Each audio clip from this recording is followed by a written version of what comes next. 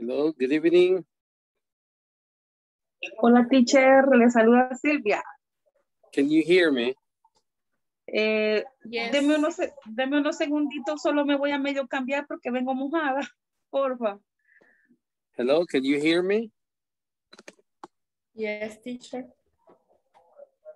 Hi, can you hear me? Yes, teacher. Good evening.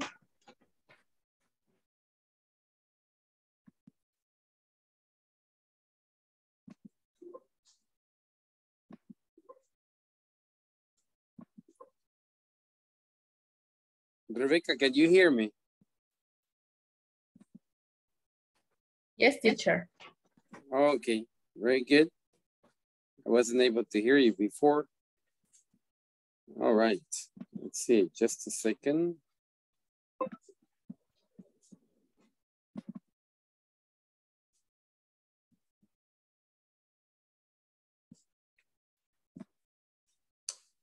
Okay.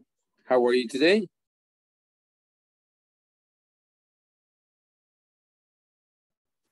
I'm fine. How was your weekend? Relax.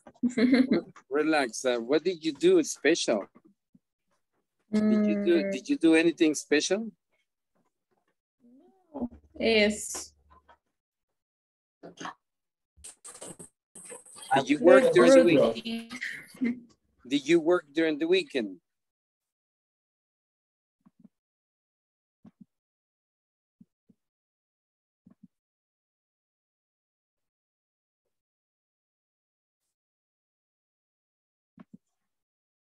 Did you hear me? Yes, teacher. Okay, did you work during the weekend? Ezequiel le dijo.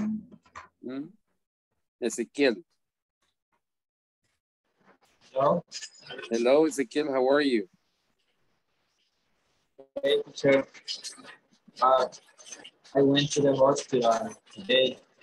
You went to the hospital, what happened?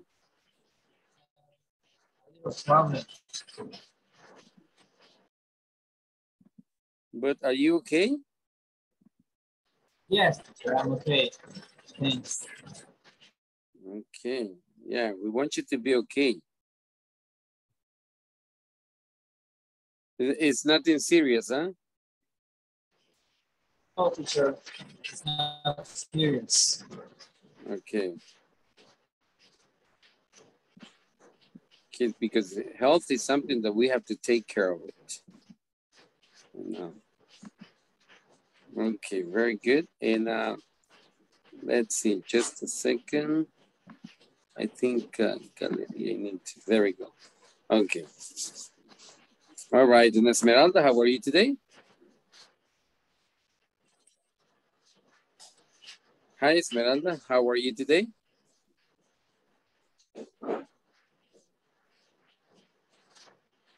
She can't hear me. And Maritza Hernandez, how are you today?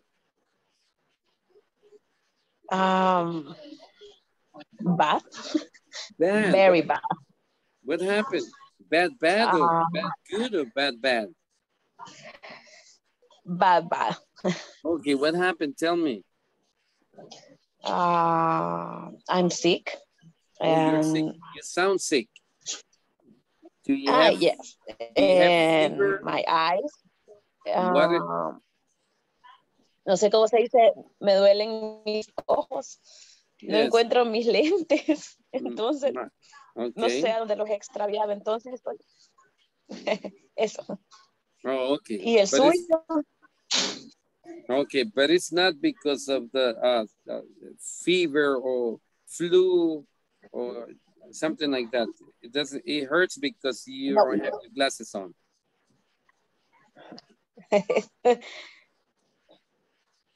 Okay, well, it's good to know that it's because of your glasses. Well, I hope you find your glasses.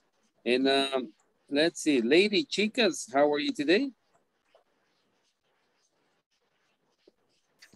I'm fine, thank you, teacher. All right, and how was? Okay. How was your weekend?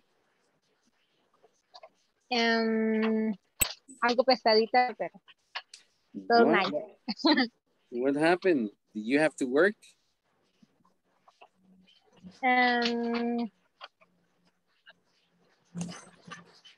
Did you have Algo trabajosa. okay, but did you have to work? ¿Tuviste que trabajar? Yes. Okay. So you work Saturday and Sunday? Únicamente Saturday. Only Sunday Saturday. descanso. Okay, Yes. so Saturday was half day or the whole day? No le escuché, perdón. ¿Puede Saturday, repetir, por favor? yes, Saturday was, you worked only half day or the whole day? Hasta mediodía. Okay, so it was a half day. Okay. Okay, very good, excelente.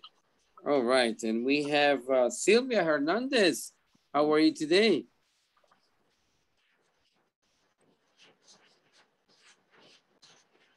Sylvia, can you hear me? Dice que su inter está fallando. Oh, okay, okay. Let me see. Oh, she sent a message on the chat. Huh? Let's see, teacher, le escucho entrecortado, creo que es mi inter. Está viendo aquí donde vivo. Okay. All right. Okay. Let's see. But you guys can hear me well? ¿Ustedes me pueden escuchar bien? ¿O no? Yo sí. Okay. Okay. Yo también, teacher. Okay, thank you. Eso es lo que necesitamos.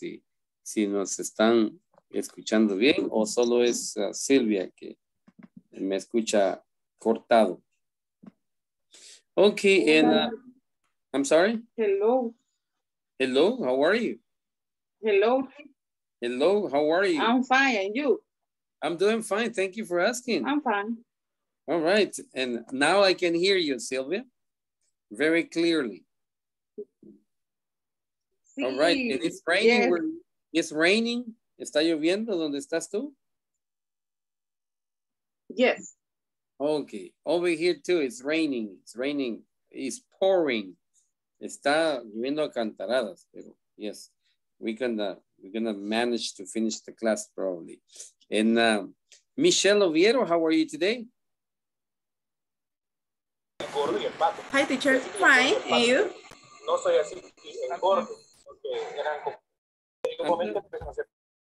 I'm doing fine. Thank you for asking. And how's the weather where you are? Me permite un segundo que está reproduciéndose algo. Oh, okay. Okay. Very good.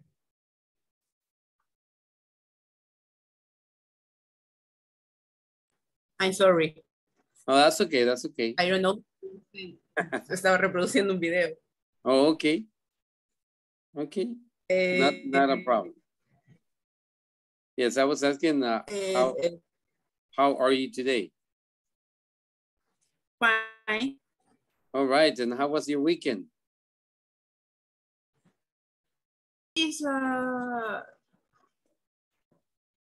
funny. Funny. Oh, that's good. Yes. Okay. What did you do? What did you do?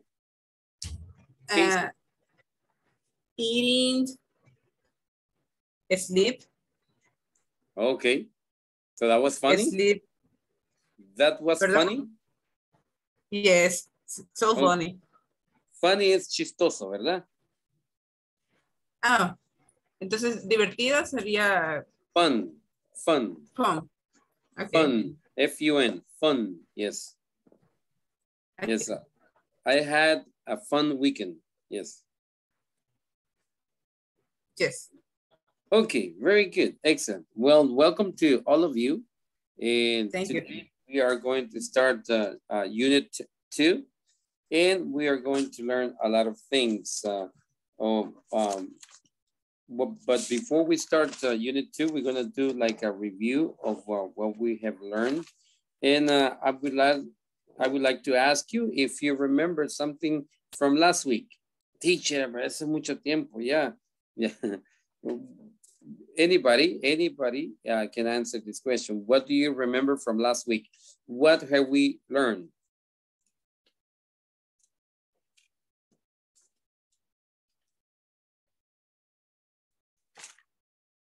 ¿Alguno que me diga qué es lo que aprendimos la semana pasada? Anything?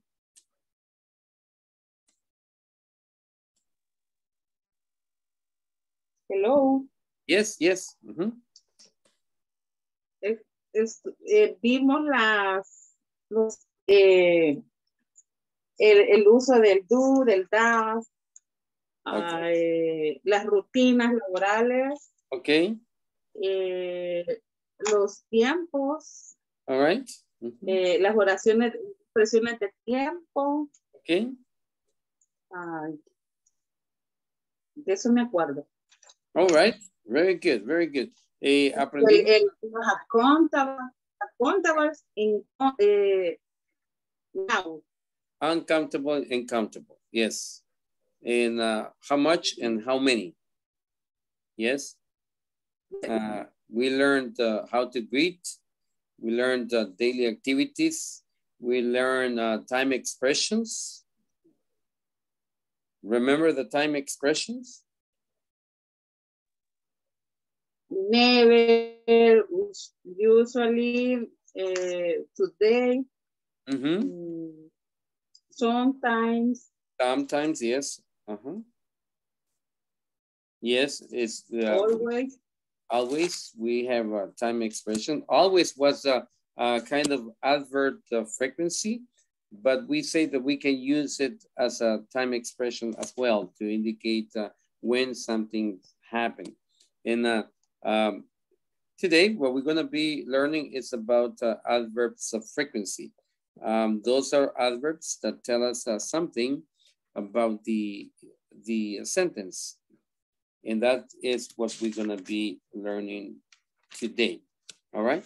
But before we start the class, let me, let's see. Let me see just a second. We're going to call roll. Let's see who is. Just a second. Teacher. Yes, ma'am. Estuvo de cumpleaños. Estuvo de cumpleaños. It's your birthday? El suyo. Oh. See, my daughter, yes, it was her birthday. Her 16th birthday, yes. Yeah, thank you. Yeah. Okay, so let's Happy birthday. Thank you. Happy birthday. Thank you to the teacher. Thank you very much. And let me call roll. Abigail Mejia Mendoza. No. Okay. Alison Guadalupe Marroquín Tovar. Present. Thank you. I have Andrea Amalia Garcia Romero. Present. Thank you. I have Andrea Marie Cruz. No. Okay, I have Daniela Beatriz Vasquez. I have Esmeralda Carmen Ayala Beltran. Present, teacher. Thank you. I have Gabriela Beatriz Moreno. Present. Thank you. Jonathan Alexis Alfaro Beltran. Okay, I have Jose Ezequiel Guzman. Here, teacher. Thank you. I have Kenya Elizabeth Rodriguez Zelaya. Present, teacher. Thank you. I have Lady Xiomara Chicas Hernandez. Present, teacher. Thank you. I have Maritza Yanira Hernandez. Present, teacher. Thank you. I have Mayvi Marfeli Rodriguez. right. Paola Stephanie Mejia. No. Y Rafael Gerardo Magaña. Present, teacher. Rafael. Paola. Paola. Ok. Sí, decía Rafael, no se oye la voz como Rafael. Rafael Gerardo. Ok. Ok. Rebecca Guadalupe. Present. Thank you. Roxana Liseth Vega. No. Okay, I have Sofia Stephanie Portillo.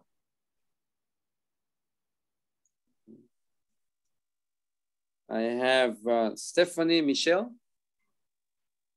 Present, teacher. Thank you.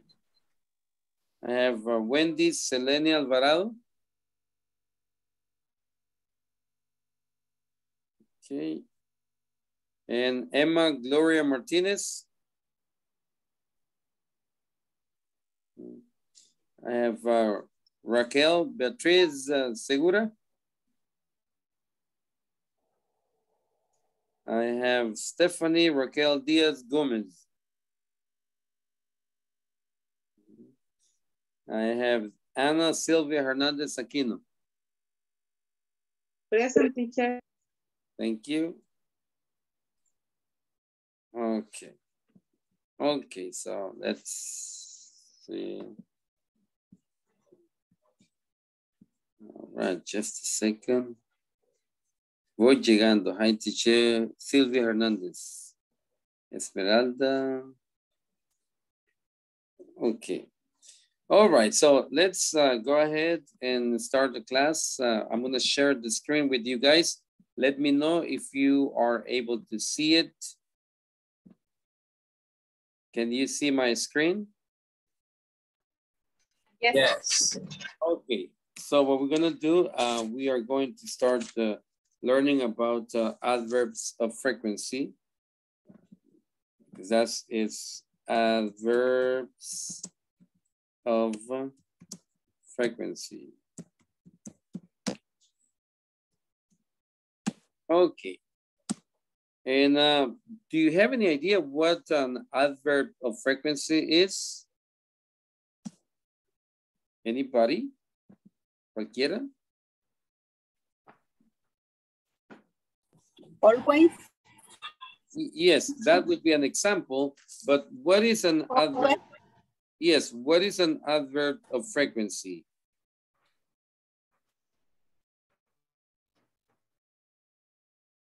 They can do many things, right? They can tell us, they can describe a verb, they can describe an adjective, they can describe other adverbs, and also they can describe the whole sentence. And we're gonna go ahead and look at the adverbs of frequency in a detail, so you can understand it, you can understand them. And we also, we are going to see some exercises. We're gonna do some exercises, and also we are going to do some practice using them, okay? So first of all, let's see what adverbs of frequency can do. Let's see, they can do many things. We already see the word many, so it's accountable. You can do many things in a sentence. We're gonna put in a sentence.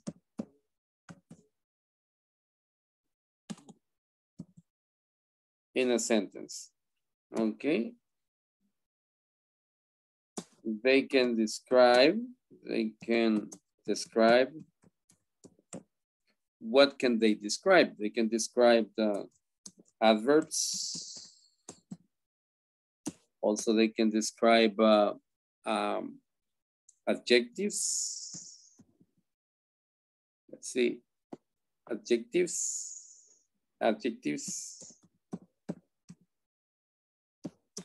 They can describe other, like the entire sentence. We said the entire sentence. So that's what they can do. They can describe adverbs, adjectives, and the entire sentence. Okay, and what do they tell us? Adverbs of frequency. Yes? ¿Qué significa entire? Toda la oración. Ah. Entire es toda. Okay, gracias. Okay. Also, adverbs of frequency tell us, they tell us, o sea, que ellos nos dicen, ¿verdad? How often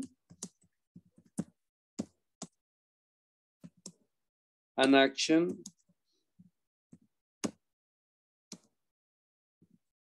takes place.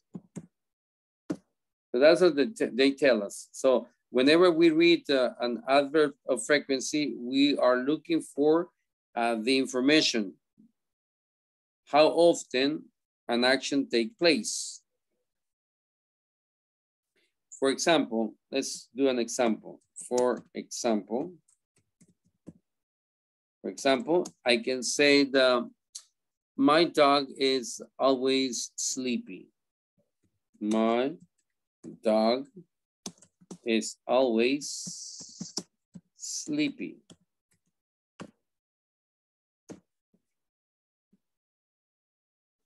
Okay, so the adverb of frequency always is telling me how often that action takes place.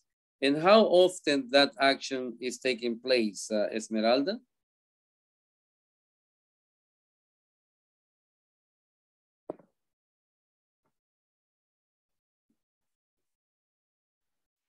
Sorry, teacher.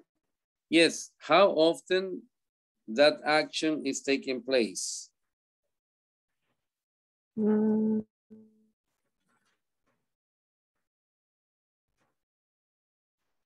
Let me see.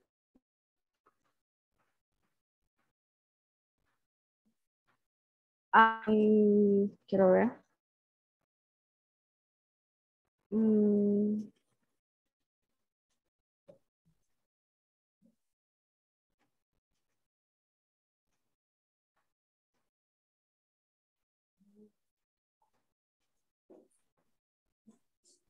Podría ser I usually. Quiero ver.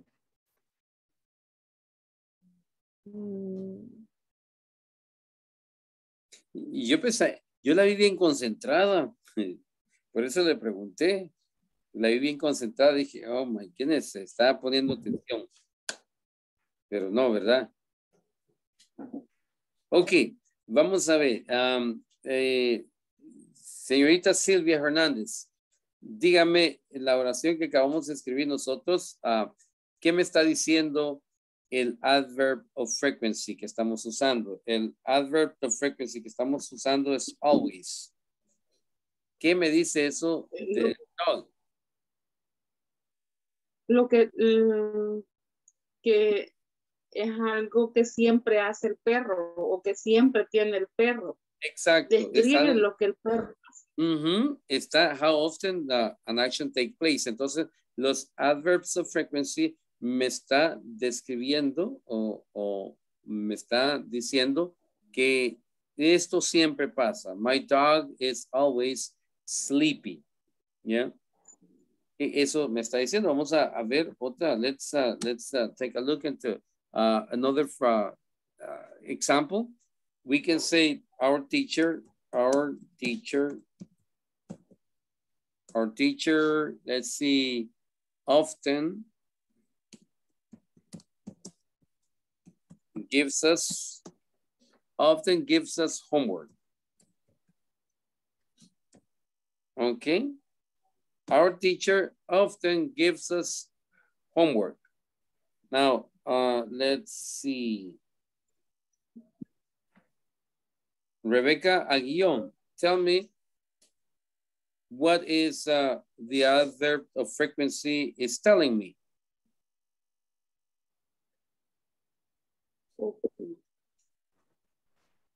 Que a veces sí y a veces no deja tareas. No, eso es como how often. Es A veces sí, a veces no. Yeah, we can say that. Yeah. Yeah. Ok, vamos a ver, podemos decir, let's see. Ahora vamos a ver, Michelle. Let's see, what this sentence is telling me. Abigail is never, let's see, can never, yes, can never, Abigail can never remember her name. Okay. What is sentence is telling me? Que Abigail no puede recordar el nombre o su nombre o el nombre de ella. Su nombre o el nombre de ella, sí, ok. Entonces, it's telling me that algo que cero, ¿verdad? No puede recordar absolutamente nada. La razón por la cual, the reason why I'm asking you what is this sentence telling me is because the adverbs of frequency, they mean something, right? But unless we put a percentage to them, then we will be able to say what is the frequency of that action. See, because right now, if I ask you, well, what never means, what means never, or what often means, or what always means. So we need a percentage, like a percentage table that can tell us, or where we can get that information from. So I can say, okay, it's a 50%, it's a 70%, it's 80% of the time. So that is the reason I'm asking you that. I will give you that information in a minute, but before I give you that information, I want to ask you, what are some common adverbs of frequency in English that you know?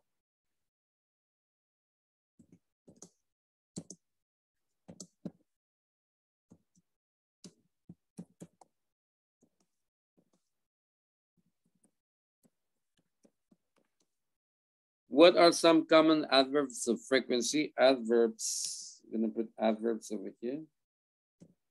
Adverbs of frequency.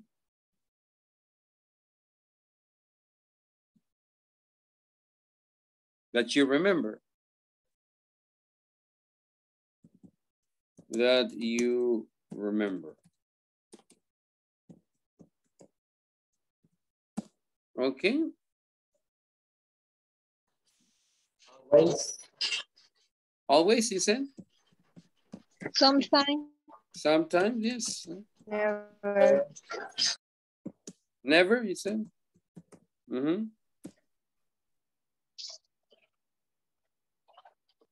Usually. Usually, yes. Mm-hmm. Rarely. Seldom. Seldom, okay, seldom. You say rarely? Often. Often, yes, often, yes.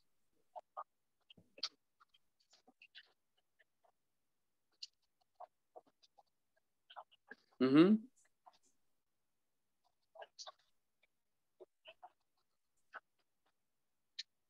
And more, right? We can put and more, yeah? So that more means that there are more adverbs of frequency that we are going to be learning about. So in order for me to know what the adverb of frequency is telling me, you know, always, sometimes, never, usually, seldom, rarely, often, and more. In order for me to know, I have to put the percentage. I can remember them just by placing a percentage next to them, okay? So an easy way to remember, them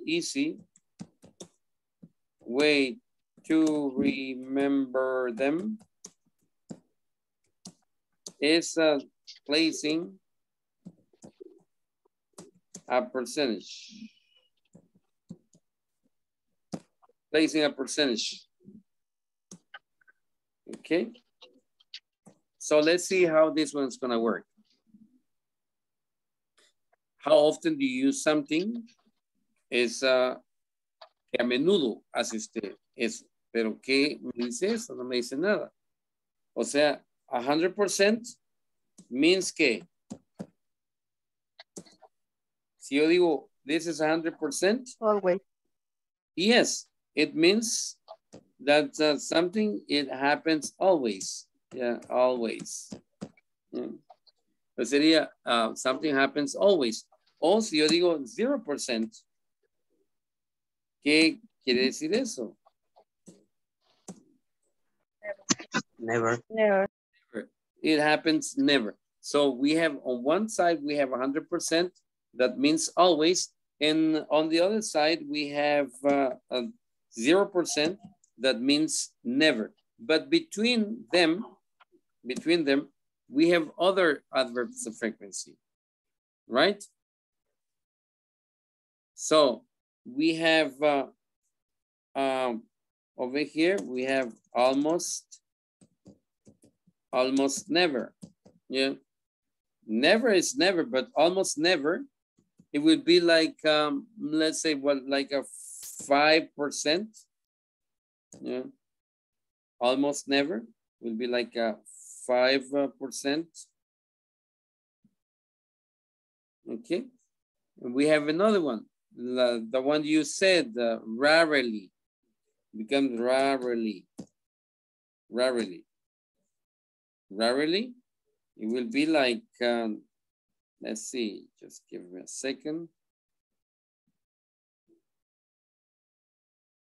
Rarely will be like, what, a 10%? 10%, rarely. You can put the 10% right over here. So this is our table that we are creating our table. So we can talk, find out what the adverb of frequency means to me. Okay. Above rarely, we have seldom. Have you ever heard about seldom? Seldom. Or besides seldom, we have not very often. Not very often. Not very often or seldom. So that we can say that is what, 20% of the time. It would be 20%. The frequency would be like a 20%. Of course, you're gonna find the different tables, but for our educational purposes, we are giving out this percentage to each adverb of frequency. Now, we have another one that is sometimes. Sometimes. And this sometimes, we're gonna give it a 50%.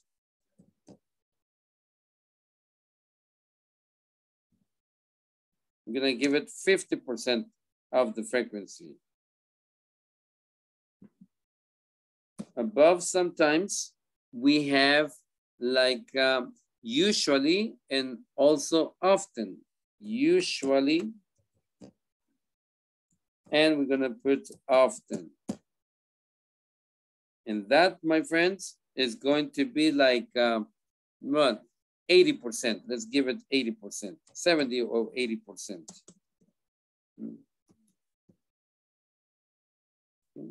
Second, 80%.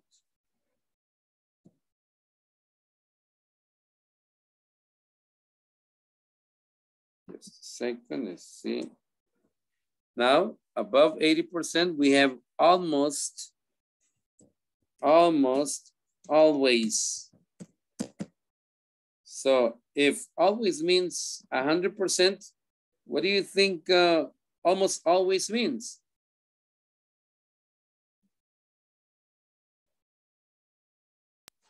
%. So if always means 100%, what do you think almost always means? almost always. Casi siempre. So let's give it 95%. Is that okay? Yeah. 95%. So that would be our table that we're going to be using. 100% means always. 95% means almost always. 80% means usually or often. 50% will be sometimes. 20% will be seldom or not very often. And 10% rarely. 5% will be almost never. And 0% will be never. Are we okay with that?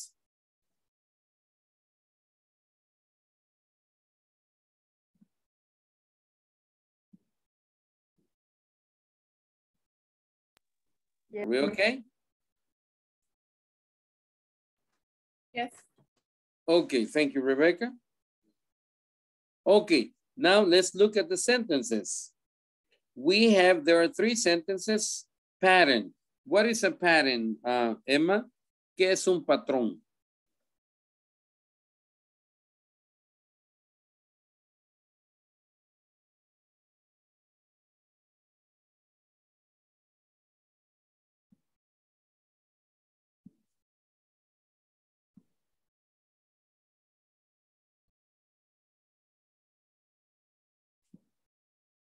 ¿No lo escuché, Emma?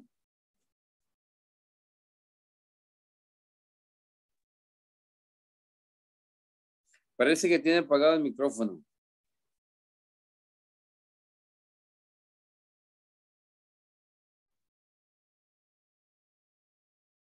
No. No escucho nada.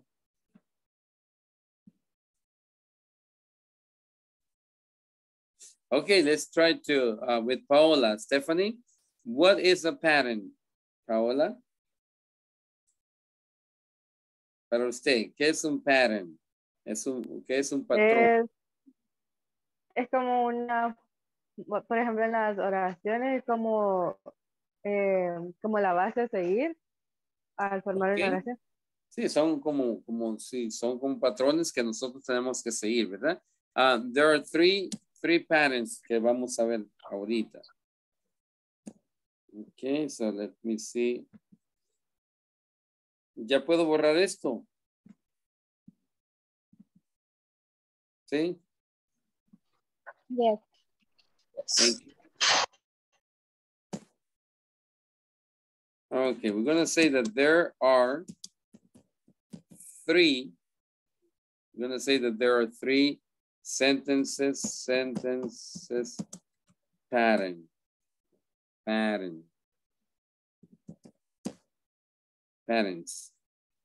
are 3 sentences, sentences patterns of adverbs of frequency. And we're gonna be looking into it. Okay, so the first one is when we use the verb to be plus the adverb. That will be one pattern that we're going to be learning of. When we have the verb to be plus the adverb. We can say that Abigail, I'm going to give you an example.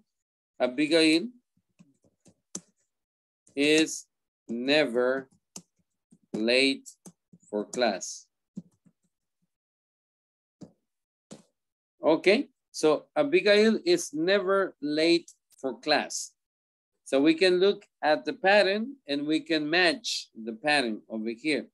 See, we have the verb to be over here and we have the verb to be over here. And we have the adverb of frequency over here and I have the adverb of frequency over here. And of course, after that is the complement for the sentence. So this will be the first pattern that you have to learn. And this is, you have to learn it by heart. There's no other way to be able to understand this. Okay, so the other pattern that we have is the adverb plus verb. Adverb plus verb. Okay, and in this case, we're gonna say we usually, see we have the adverb right there. We usually eat lunch in the, at work, usually we eat lunch in the cafeteria. Eat lunch in the cafeteria. We usually eat lunch in the cafeteria.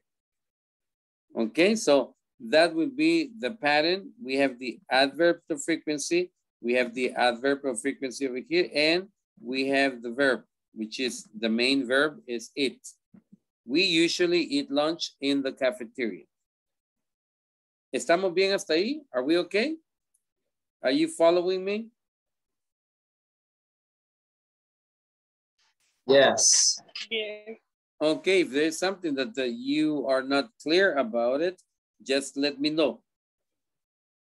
Okay, so the third pattern that we're gonna be learning is the one where we have the verb plus the adverb plus a verb.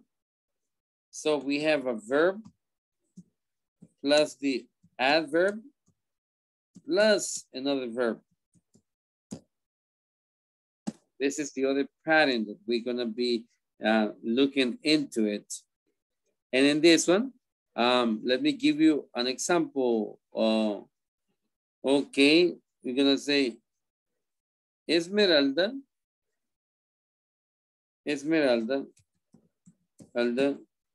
is always looking at her phone. It's not true, right? It's just an example, okay?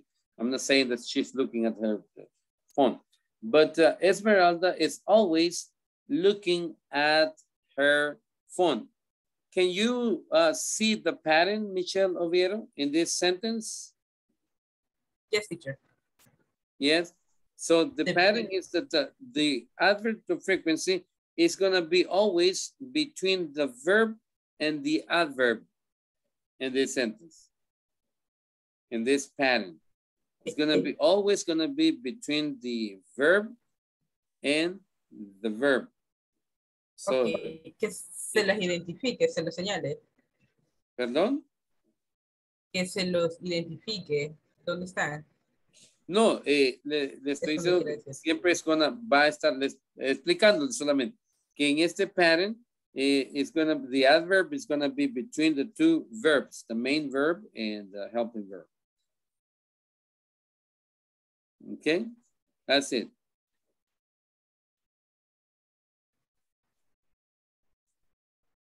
¿Estamos bien hasta ahí? Yes.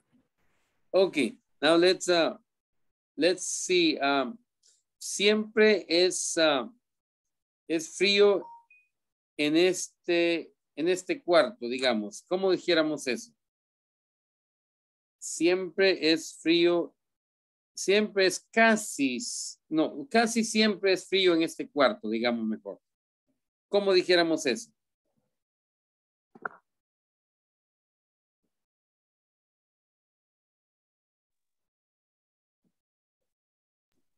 Teacher, Yes.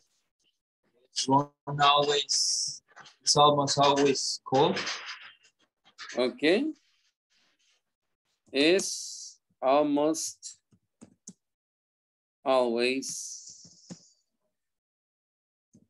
It's almost always cold, you said. Yeah?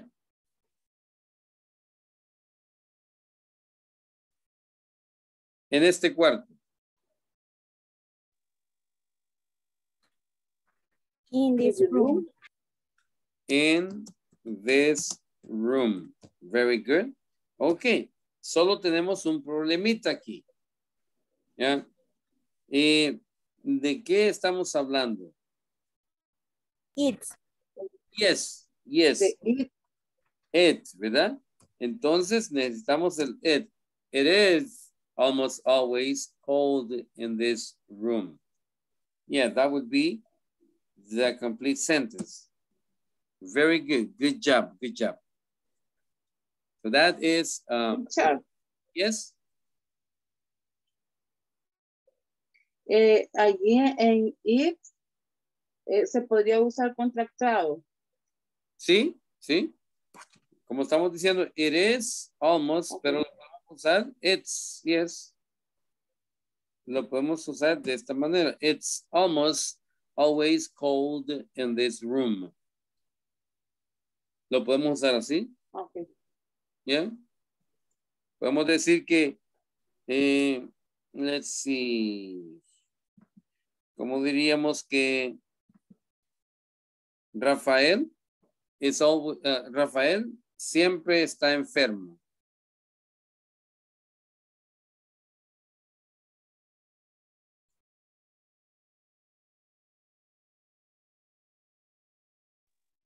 Rafael is always always sick. is ¿Sí? Rafael is always sick. Sick, ok. Ahora digamos que Rafael, deje ver, Rafael está un 80% enfermo.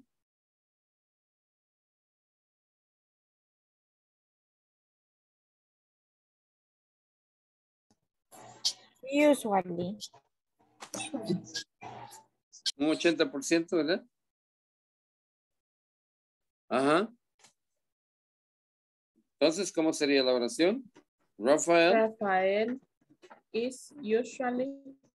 Ajá, Rafael is usually, ajá, sick. Yes, very good. Rafael is usually sick. Yes. Estamos diciendo que un 80% él pasa enfermo, ¿verdad? Sí. Ok, vamos a ver. Allí, teacher. ¿Sí? Y en vez, no sé si se puede usar en vez de usually, Usually. sometimes. No, porque ese sería el 50%. Usually. Sometimes. Sí. El O sometimes algún- sería un 50%. Yo le dije un 80%. Teacher, Señor. Ok. y utilizar en esa última oración, Rafael, usually sick. No, porque va, ¿se acuerda de que va después de el verbo to be? El adverb. Esa es la primera estructura que le dije. Está aquí arriba, vea. Acá. Acá, ¿sí? Dice verb to be plus adverb. Aquí tenemos verb to be plus adverb. Entonces no se puede decir Rafael usually is sick. No sería erróneo decir así. Por la estructura. Teacher, Yes, sir. en esa última oración sería lo mismo indicar que Rafael is often. Sí. Eso sí es válido. Sí. Rafael, perdón. Rafael is often sick. Yes. Porque así lo tenemos en la tabla, ¿verdad? La que hicimos nosotros. ¿Se acuerdan que le dije que esa era para uso de nosotros? Entonces, Rafael is often sick. Yes. Porque ese dijimos que el usually y often lo íbamos a poner como un 80%. La frecuencia. Entonces, sí, ahí eso es válido. Sí. Okay, thank you. Ok. So, vamos a decir que un 10% nuestros compañeros o nuestros amigos se ríen mucho.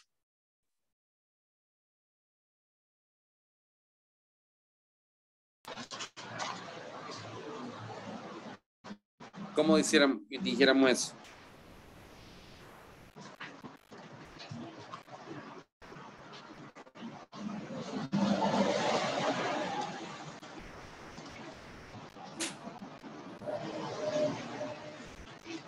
Un 10%. Digamos que nuestros amigos, un 10% se ríen mucho. ¿Cómo dijéramos eso? ¿Aló? ¿Me escuchan? ¿Aló?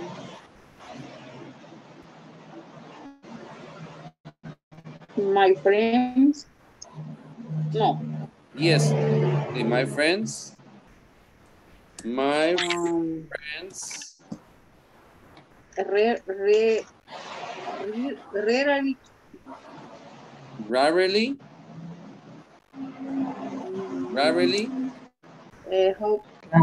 How do you say read Loud. in English? Loud. Laugh. Love. Laugh. Así, laugh. Esa es la pronunciación. Laugh. Laugh. ¿Ok? Pero la forma como se escribe es love. Yes. Love. Love. Laugh. Así, laugh. Laugh. A lot. A lot. Yes. A lot. Very good. Excelente. My friends rarely laugh a lot. Y ahí le podemos cambiar, ¿verdad? Si queremos rarely o queremos always o sometimes, le cambiamos el verbo. Yeah, my friends rarely laugh a lot. Rarely. ¿Ok?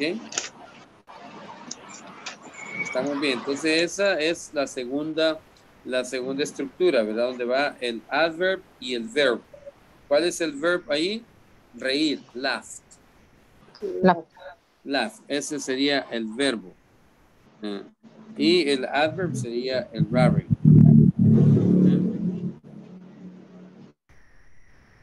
Ok, vamos a ver.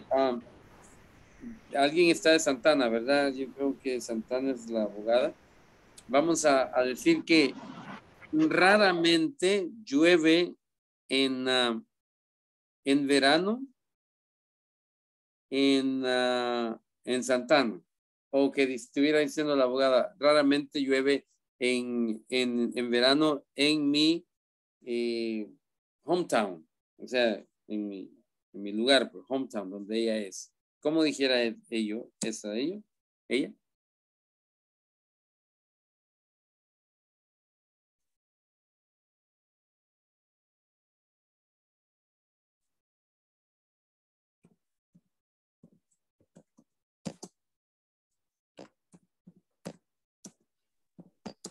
Se podría usar el adverbio anterior. Sí, raramente llueve en verano en mi lugar de origen. Lugar de origen.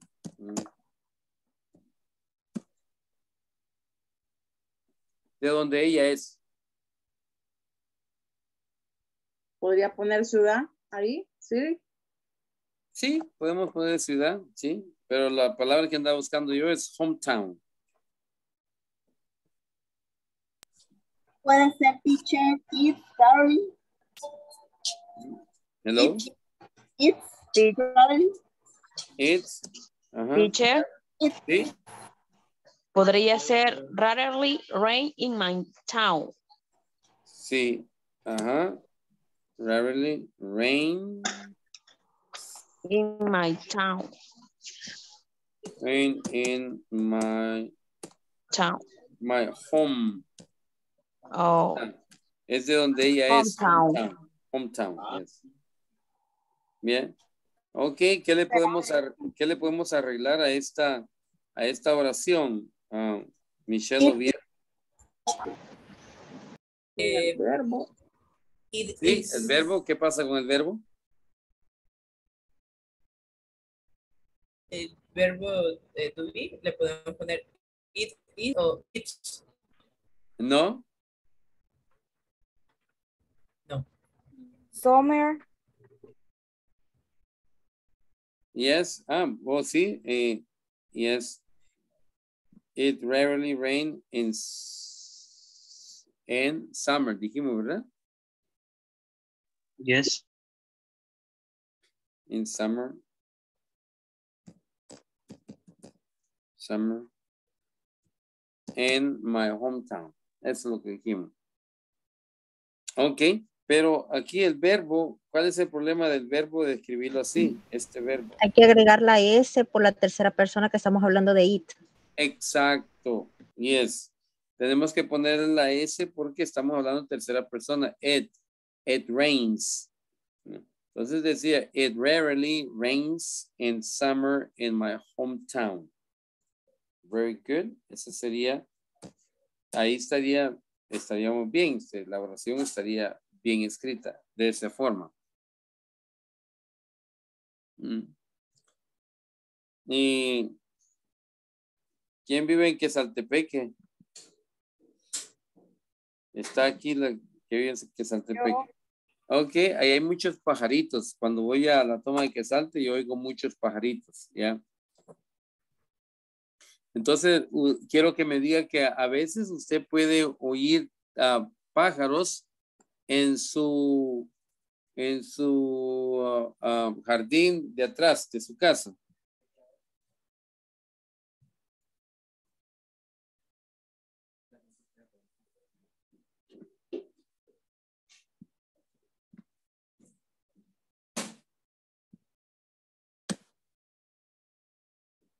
¿No? Entonces ayudémosle. ¿Cómo se dice?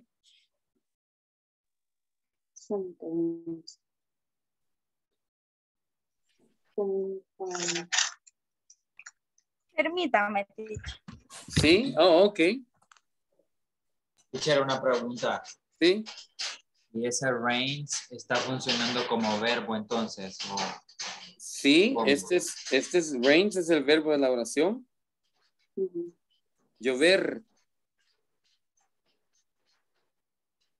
Este solamente es el adverb. Si le quitamos este aquí, sí dice it rains. ¿Sí?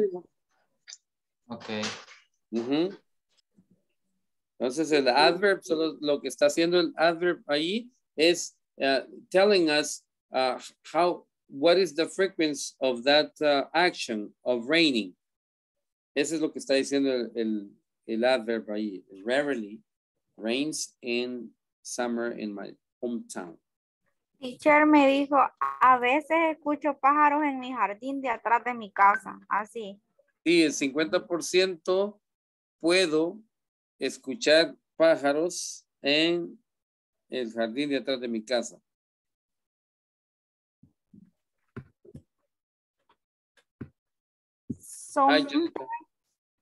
Perdón.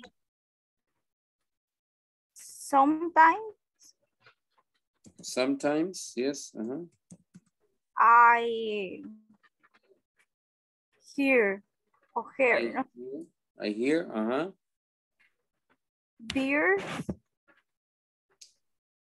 Birds, Birds. Jardín es garden. Okay, birds, It's garden. my Garden, okay. Behind my house. Behind my house. Okay. Let's see. ¿Cuál era la primera estructura que teníamos nosotros? Hay 3 oraciones, los patterns, ¿verdad? Teníamos 3 patterns. ¿Qué patrón está siguiendo este? ¿Cuál de los 3 está siguiendo esta oración? El verbo. Second one. The second one. El second one decía que teníamos el adverb plus verb. ¿Dónde está el adverb allí? Al inicio. Al inicio. Entonces quiere decir que le sigue el verbo, pero este no es un verbo, aquí es un pronoun. Entonces no es ese patrón. It's not that pattern. No iniciaría con el verbo is sometimes. No, tampoco es sometime. Esa ya sería una question. Cuando empieza con el verbo es una question. Okay. I sometimes. Yes, there we go. Empieza con I, sometimes, y ahora viene ¿qué? El verbo her. Yes. Ajá, here. Ahí sí, ahí está haciendo el segundo pattern, el segundo patrón. I sometimes hear. ¿Y qué es lo que hear? Birds. Birds. Birds. ¿A dónde los escucha? En My garden. my backyard. Yes, my backyard. El jardín de atrás se llama backyard. El jardín de enfrente, ¿cómo se llama?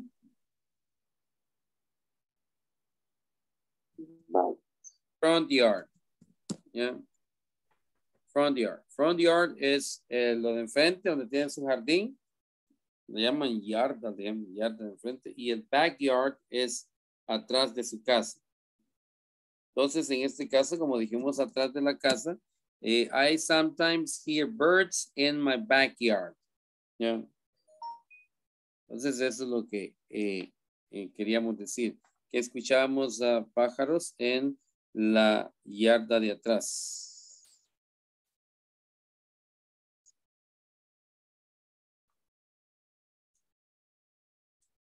Ok. ¿Estamos bien hasta ahí? Estamos perfectos. Ahora vamos a ver Jonathan.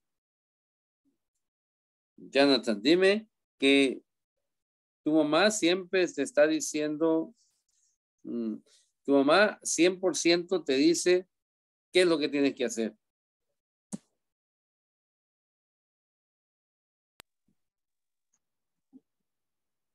Your mother. Mi mamá, no la tuya. My mother. Yes, okay. My mother, yes. Almost. Almost. Always. Always, I'm sorry. Always. Uh-huh.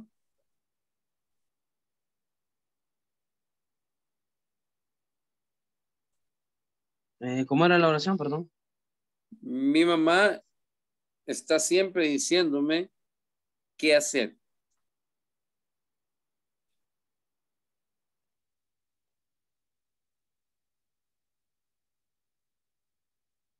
Vamos a ver Sería qué my pasó. mother. Ajá. Always. Ajá. My mother is always. Oh, your mother Say. is. ¿Ah? Say. Dijiste es, ¿verdad? Yes. Ok. Say, dijiste.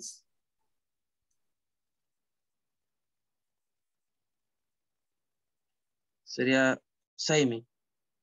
Say, ok.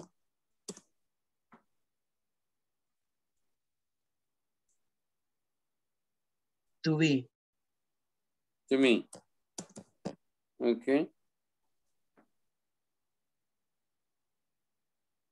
Sería to be. O to be. Ok, to be. Yes. Ok.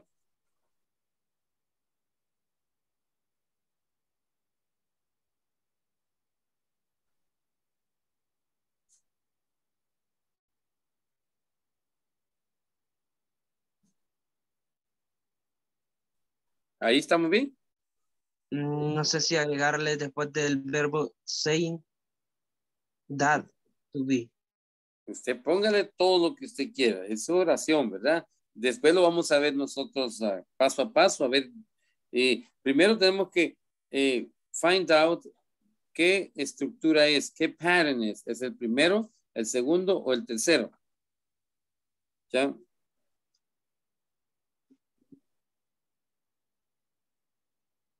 Creo que sí le haría falta, sería my mother is always saying that to be. Okay, saying that to be.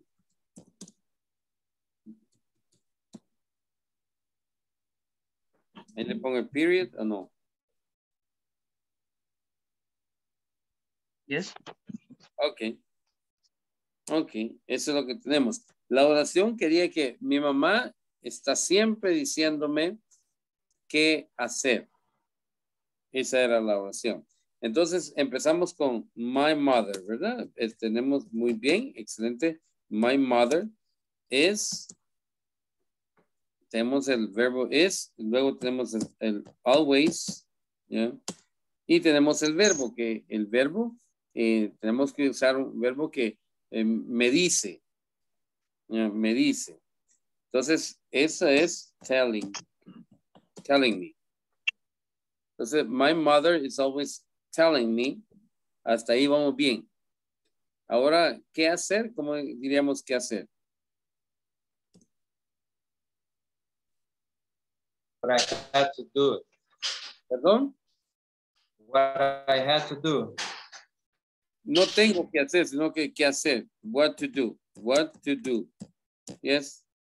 Very good. So, my mother is always telling me what to do. Ahora, ¿qué patrón es este? ¿El primero, el segundo o el tercero? First one. The first one? Yes. No, el tercero. El tercero. The first one dice, ¿qué dice el first one? El first one dice que tengo que tener be y el adverb, ¿ok? Muy bien, tengo el be, el verb to be aquí y tengo el adverb aquí. Pero si sigo, aquí tengo otro verbo.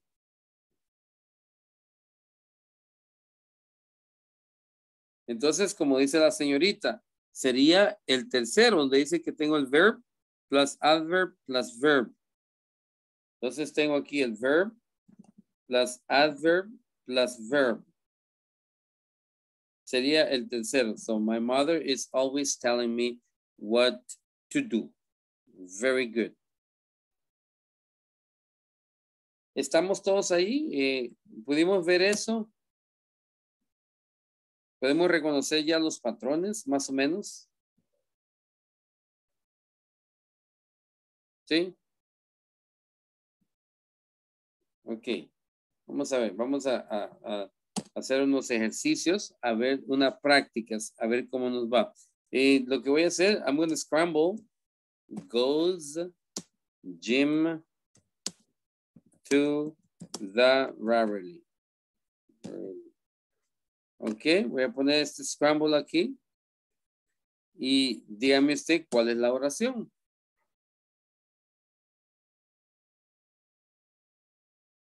Aquí le falta goes Jim to Beverly. Pronombre. Sí, sí. Ok, entonces. He rarely goes to the gym. Yes, entonces sería he rarely goes to the gym. Yes, very good. He rarely goes to the gym. Very good. Okay, let's see this one. Her. Oh, let's see. Name. Teacher, Yes, ma'am. en esa oración, en la anterior, se puede decir he goes rarely go to the gym. He goes rarely. ¿Qué patrón está usando ahí? Verb plus adverb. O ese patrón es solo cuando es con el verbo be. El verbo be, yes, ajá. El verbo be, porque el otro patrón es el adverb plus verb. Por eso que aquí tenemos el adverb plus el verb. Y se está goes porque es tercera persona, third person singular. ¿Ya? Okay. Very good. Excellent. Let's try this one. Let's try this out.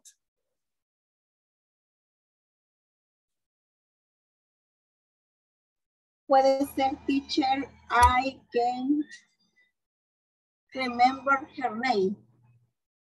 Her name. I can remember Her name. her name. Yes, I can remember her name. Teacher, ¿Sí? what is the adverbs of frequency in that sentence? ¿Dónde lo podemos colocar? Ahí, esa iba a ser la pregunta. Entonces, I can remember her name. Ahora, aquí no está el adverb to frequency. Ahora, ¿dónde lo vamos a colocar? Antes del que. ¿Mm? Antes, aquí, Antes del verbo. Después del pronombre. después del pronombre. Después del verbo. ¿Cuál verbo? Después de can. Ok. ¿Qué si le borramos este aquí? ¿Dónde lo pondríamos?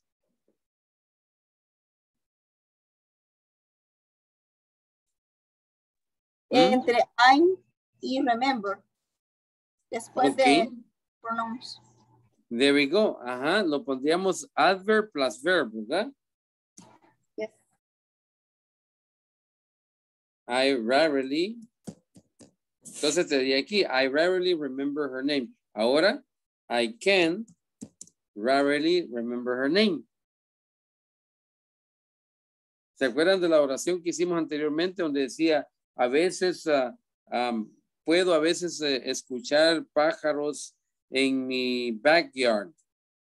¿Se acuerdan? Esa era la estructura que tenía. I can, dijeron ustedes que decía, I can sometimes hear birds in my backyard. Eso es lo que me dijeron ustedes. Entonces ahí va el can. Lo estamos usando como un auxiliar, el can, no como verbo. Entonces el adverb siempre va en medio de eso, de el can y el remember. ¿Ok? Por eso es que esta es una tricky one. Para ver cómo lo hacíamos. Ahora,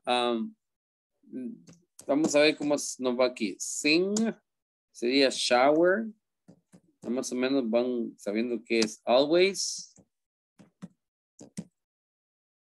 Always, almost. I, in the. In the. What would be the sentence?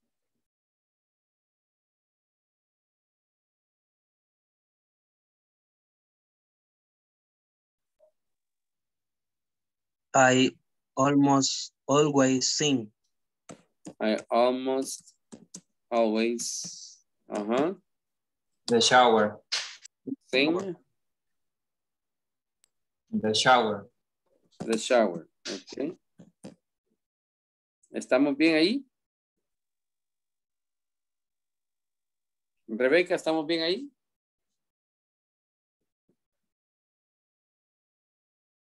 ¿No? Yes. Sí. Faltó in the. In the, sí. Me faltó in the shower. I always, aquí nos faltó la A. Always sing in the shower. Very good. Nos faltaba el in, the preposition in. Oh, I almost always sing in the shower. And what is the structure of this one? The first one or the second one?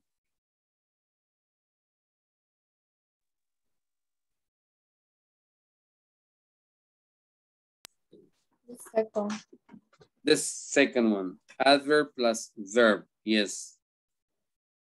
Okay, let's see, always,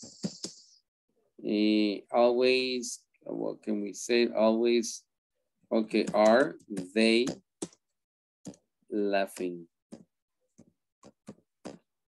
Laughing.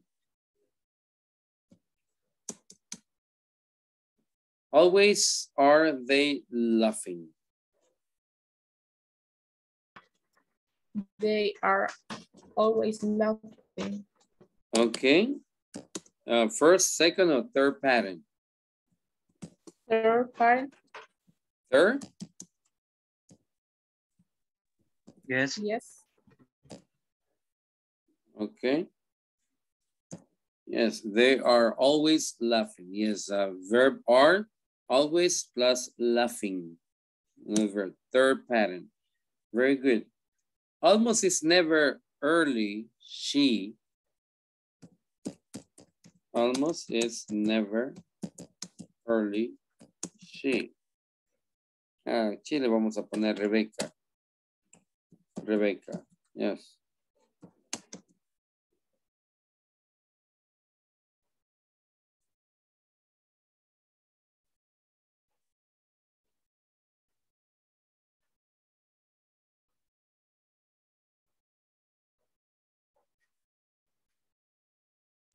Rebecca is almost never early. Almost never early. ¿Está bien esto así? Sería Rebecca almost never is early. No. No, because almost never is the word. Almost never, ¿verdad? Sería el 5%. So Rebecca is almost never early. Rebecca is almost never early. Esa sería la forma correcta. Rebecca is almost never early.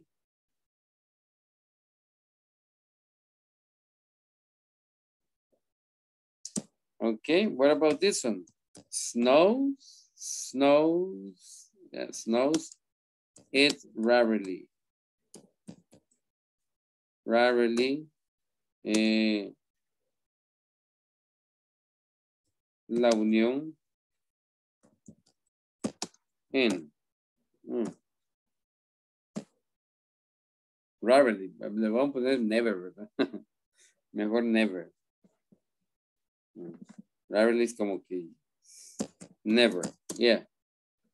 Los que saben se divierten. Vamos a cambiar cualquiera. Ok. Snows, it never la unión. En. It never snows in La Unión. It never snows. La Unión. La Unión. En La Unión. Yeah, there we go. Sí, no te dejan hacer un error aquí. En la Unión. Yes. Very good. Ya lo tenemos. Yo creo que ya lo tenemos eso. Ya lo entendimos bien. Vamos a ver la última. Night at my teeth brush always I. Okay. I always brush my teeth.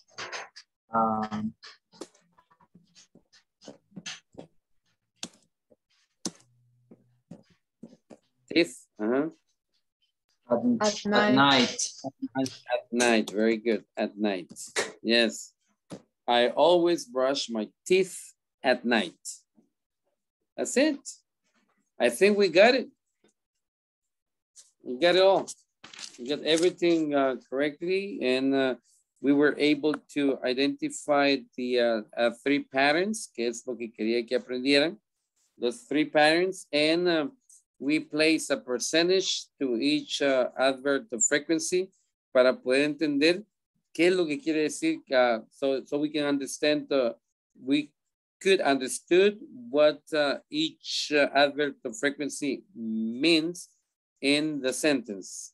Yeah. Without that percentage, it would not be possible for us to be able to tell what the adverb means. Sin el porcentaje, no fuera posible para nosotros saber qué es lo que el adverbio quiere decir en una oración. Porque ya si le ponemos often, ¿qué es often? Pues para alguien puede ser un 30%, para alguien puede ser un 80%, para alguien puede ser un 70%, un 60%. Pero si le hacemos ese percentage, ya nosotros hablamos, decimos, ok, often means 80%. Y ya sabemos que eso quiere decir, ya, para nosotros. Ok, so, any question? No? Okay, let's go to the book. ¿Ya imprimieron el libro? Did you print it? The book?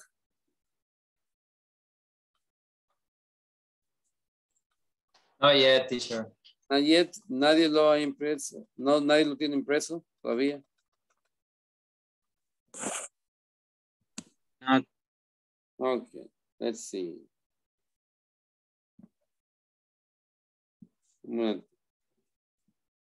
Let's see. I think I get a copy over here. Let's see. Just a second.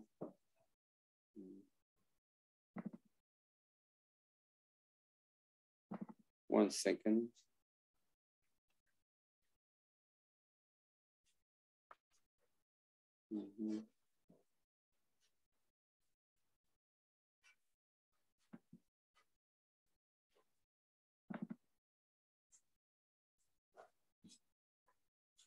Okay.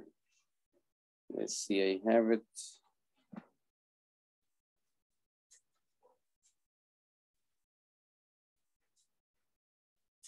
Okay, 1 second.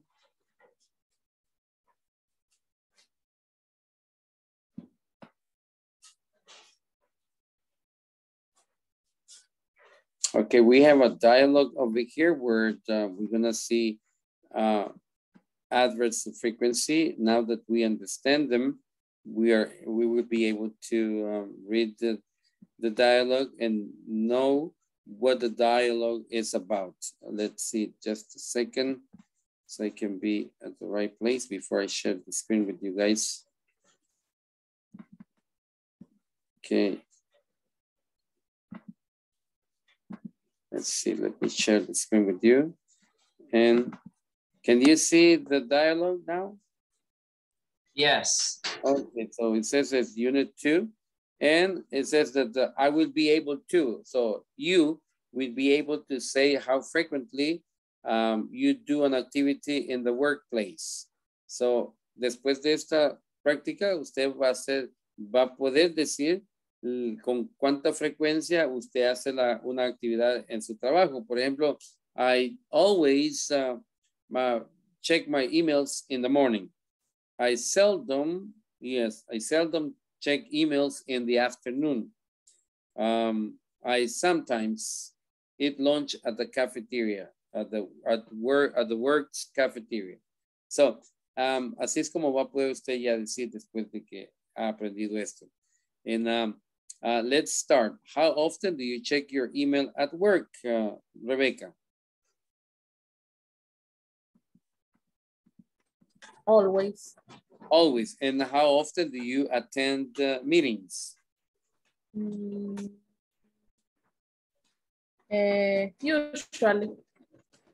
I usually attend meetings. Yes. Y eso sería un 80%, ¿verdad? 80%. Yes. Oh, okay. Very good. Excellent. And Jose Ezequiel, how often do you check your email at work? Always, teacher. Always. And how often do you attend meetings? Rarely. Rarely. Okay. I rarely attend meetings. So, entonces, ¿qué palabra usamos nosotros para preguntar la frecuencia? Es how often. Esa es la palabra que vamos a usar. Es la que siempre se usa. No podemos decir how always o how never o how rarely. No, es often. Esa es la frecuencia que vamos a usar. How often do you?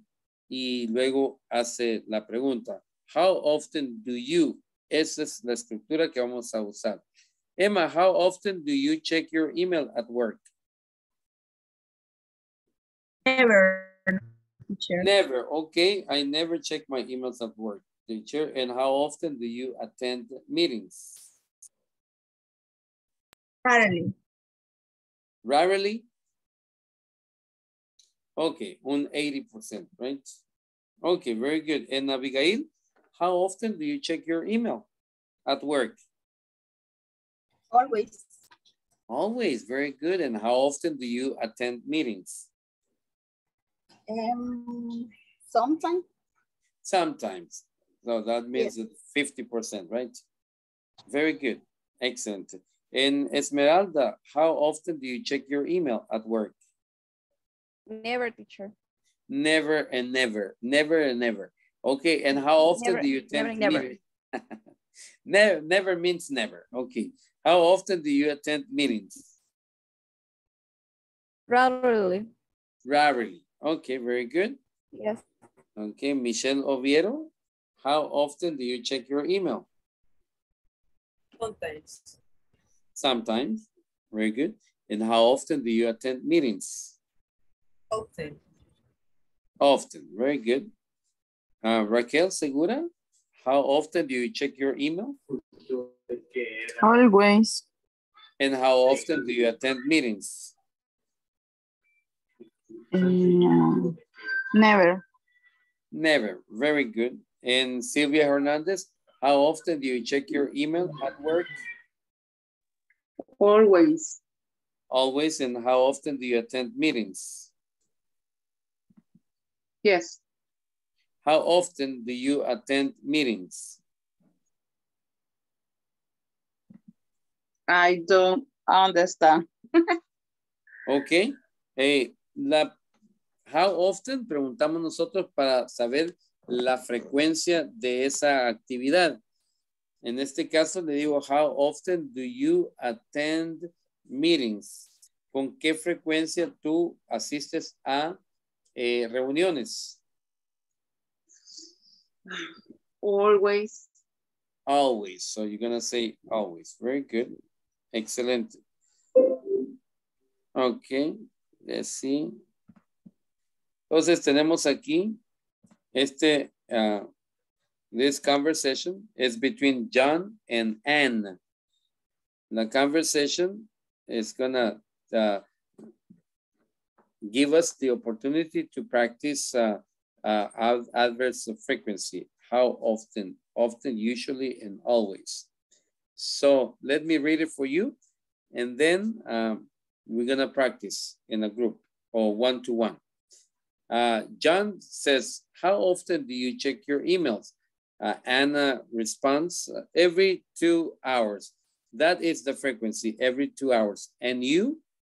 Well, I try to check it as often as I can. And how often do you call your clients? I often call them once a week. Once a week is the frequency. On Monday, but I usually call them on Friday to check their order. Do you call clients? Le pregunta Ana. Y él le dice, yes, I always call them first thing in the morning. I believe it so important to have contact with them all the time. You're right. Okay. Ese es el diálogo que vamos a leer. ¿Hay alguna palabra que usted no haya entendido o que la pronunciación no la haya escuchado bien?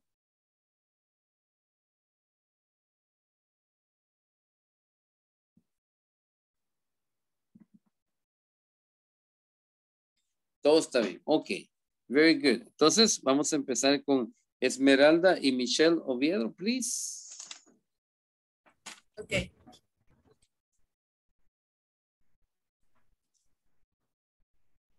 How often do you check your email? Every 2 hours. And you? Well, I try to check it as often as I can. And how often do you call your clients? I often call the once a week on the Monday, but I usually call them on the Friday to check their order. Do you call clients? Yes, I always call them first thing in the morning. I believe it is important to have contact with them all the time.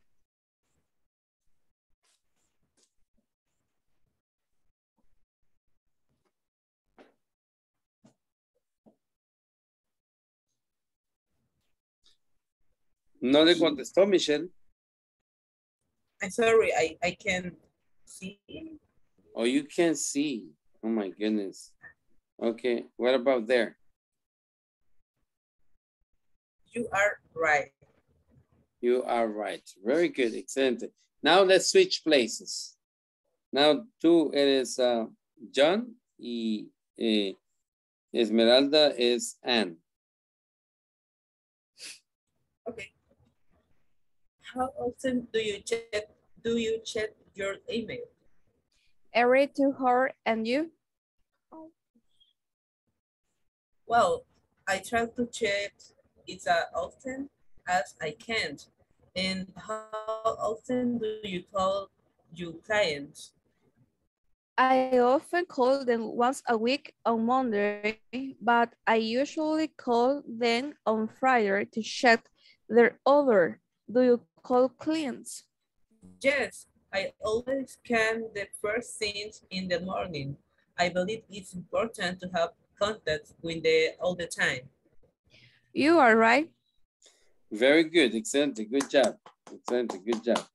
Okay, let's have Raquel Segura. And Abigail Mejia, please. Okay.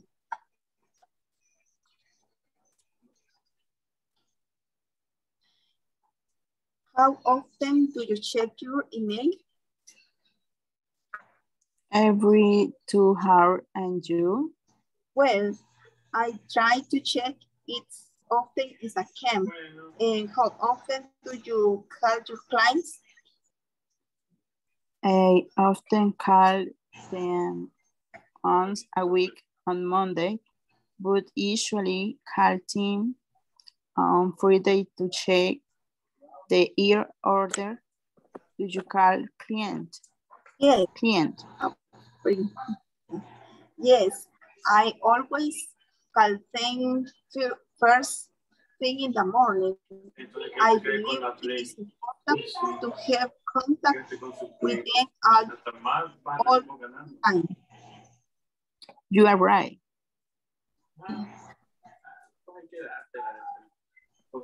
Change. Okay, please switch. Por favor, me apagan los micrófonos si no está participando. Ok. Es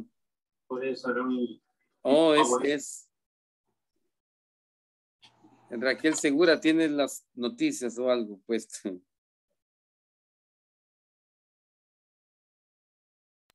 Hola. Sí. ¿Le puede decir que le bajen, por favor? Ahorita, ya. Okay, please continue. Thank you. Iniciamos nuevamente. Sí, ajá, y van a switch, yes. Okay.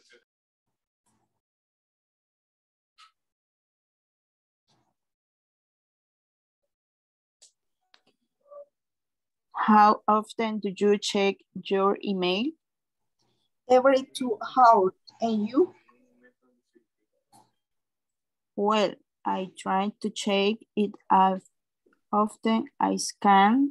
And how often do you call your clients? Clients. Clients. I often call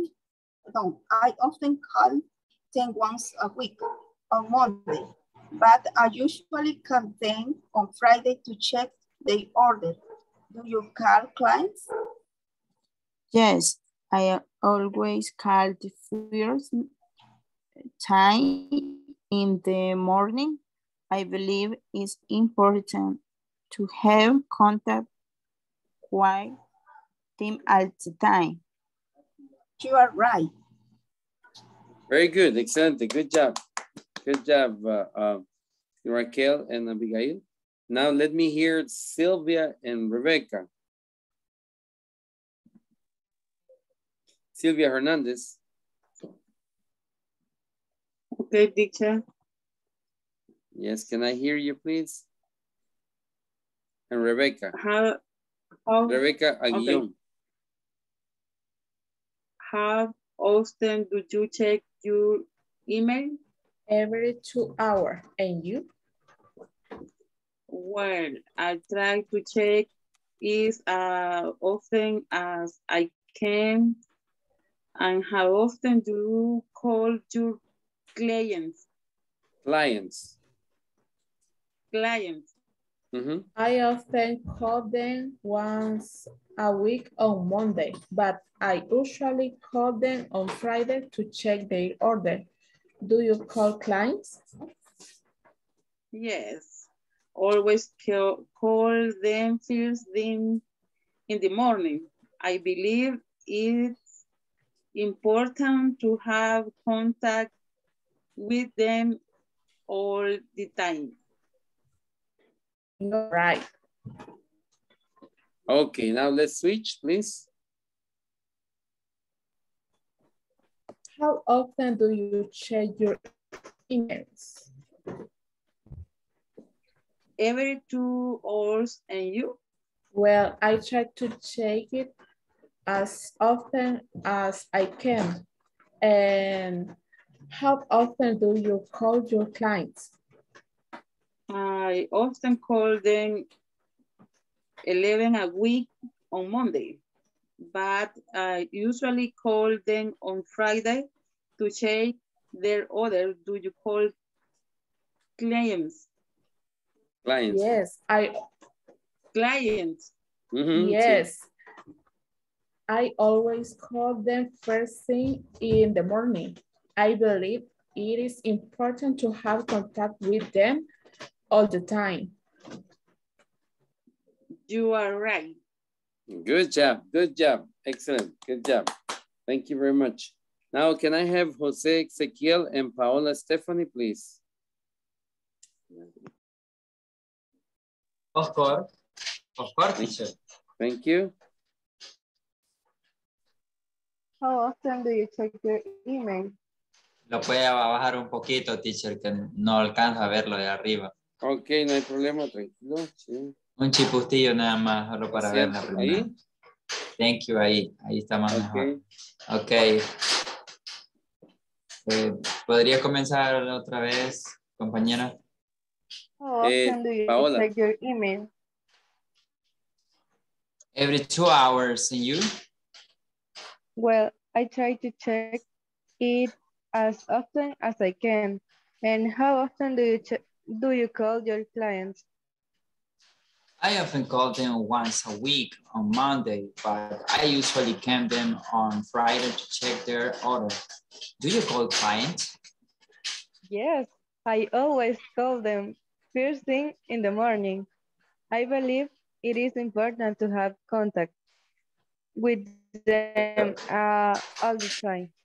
All right. Okay. Okay. Very good. Now let's switch places, please. Okay. How often do you check your email? Every 2 hours. And you? Well, I try to check it as often as I can. And how often do you call your clients? I often call them once a week on Mondays, but I usually call them on Fridays to check their order. Do you call your clients? Yes. Your clients? Yes, I always call them first things in the morning. I believe it is important to have contact with them all the time. Very good. Very good. Good job. Outstanding. Outstanding. Very good. Let me have Jonathan Alfonso and Lady Chicas, please.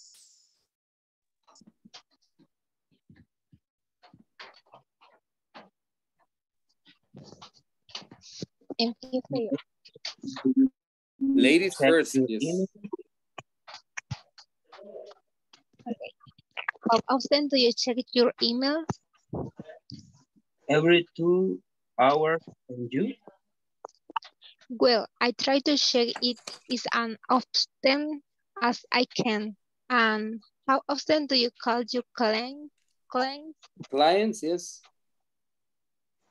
I often call them once a week on Monday, but usually call them on Friday to check their order. Do you call clients? Yes, I always call them first thing in the morning. I believe it is important to have contact with them all the time. You are right. Okay, let's switch places. How often do you check your email? Every 2 hours. And you? Well, I try to check it as often as I can.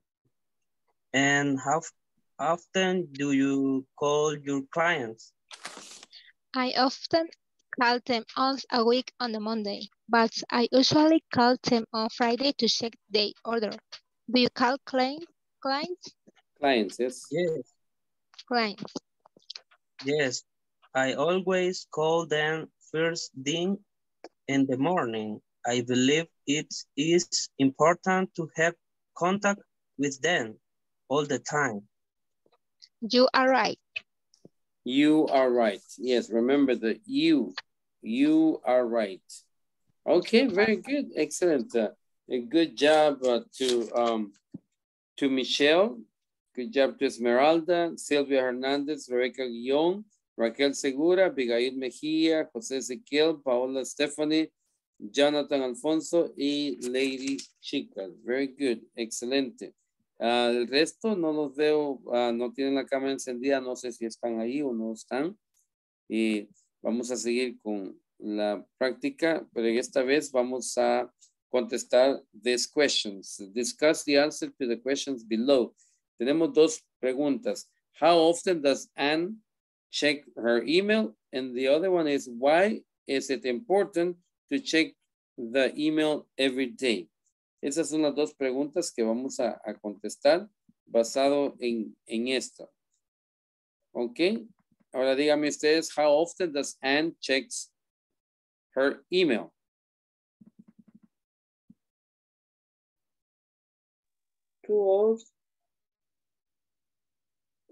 Every 2 hours. Every 2 hours. Sí, aquí dice every 2 hours, right? Once a week, but every 2 hours. And why it is important to check the email every day? It is important to have contact with them all the time. Yes, es lo que dice ahí, ¿verdad? It's important to have contact with them all the time. Yes, it's important because if you don't know what the client wants, then you're not in business. Yeah, they go to somebody else's business because you didn't pay attention to them. Okay, now let's take a look into this table, and this is a different way of looking at the frequencies of adverbs of frequency, and use frequency adverbs to say how frequently an activity happens. Yes, eso ya lo aprendimos nosotros. Y aquí nos dice que tenemos el 100% always y el never lo tenemos al 0%. Y nos dan unos ejemplos aquí. Vamos a ver quién me puede ayudar aquí con esto.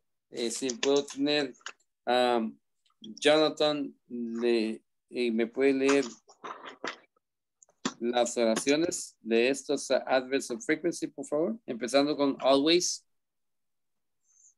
Yes, always get up. I always.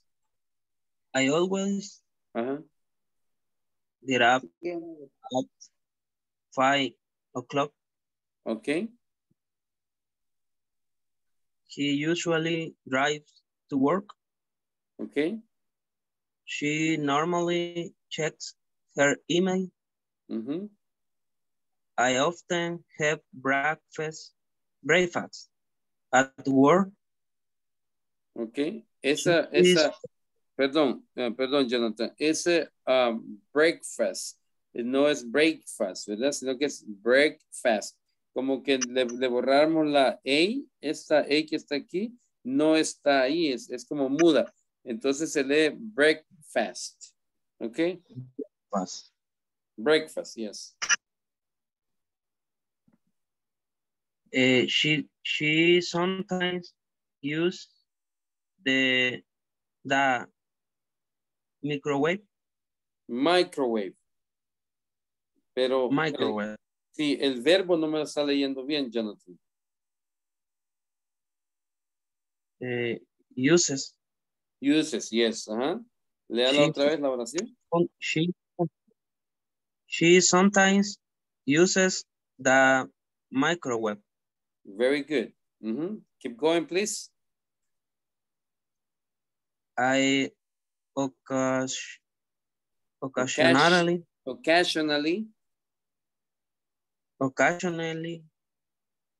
work overtime. Yes. What is overtime, Jonathan?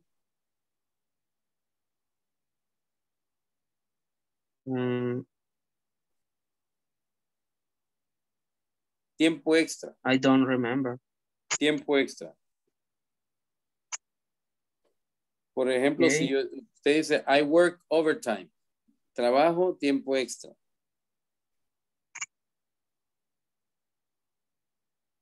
Okay. Okay. Keep going, please. Thank you. We seldom take calls at work. Very good. At work. At work. At work, yes. He rarely